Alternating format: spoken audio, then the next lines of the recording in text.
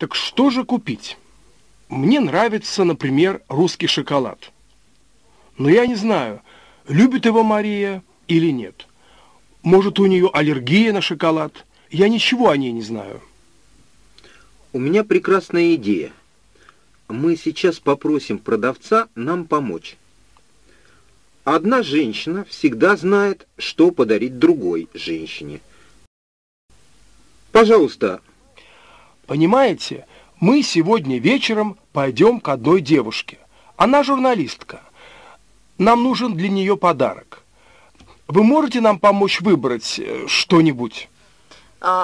Понимаю. Вы, наверное, идете на день рождения. Тогда вам нужен торт. И сколько лет вашей девушке? Мария молодая, может, ей 28 лет, 30 лет. Но это не важно, потому что мы идем не на ее день рождения. Извините, я думала, что на день рождения. Все равно я считаю, что вам нужен торт. Посмотрите вот на этот. Вам нравится? Женщины часто выбирают именно этот торт. Как красиво он выглядит. С кремом, с розой, с шоколадом. И он очень сладкий и вкусный.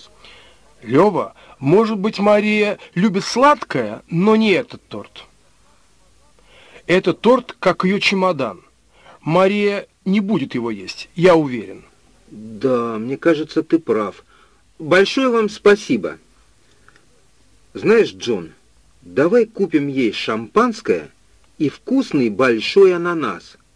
Это будет необычный и красивый подарок. Цветы и шампанское с ананасом.